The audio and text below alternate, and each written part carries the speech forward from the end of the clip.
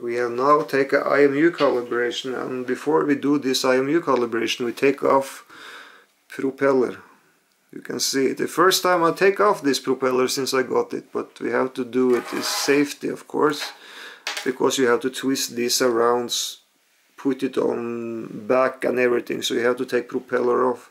So how you take on propeller again, you see here white for white, this black, white, black, black here and white behind there. Then we have everyone.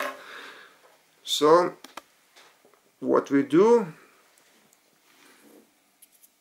like this, the first time I do it on this drone.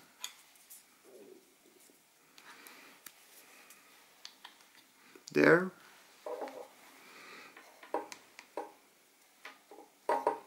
Then it's warmed down, a little twist, sit immediately. So very nice black, maybe, yeah,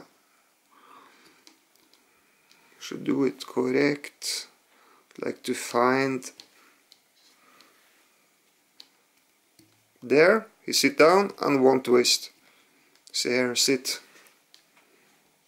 there, this is black, there,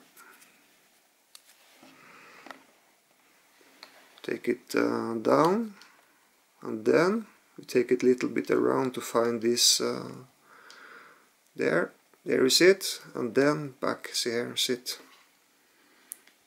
the last one, white for white, down,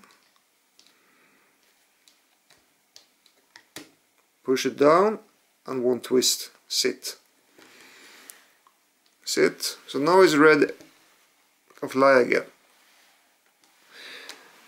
So we have calibrated drone, new firmware, RC, new firmware, and after new firmware on both IMU calibration.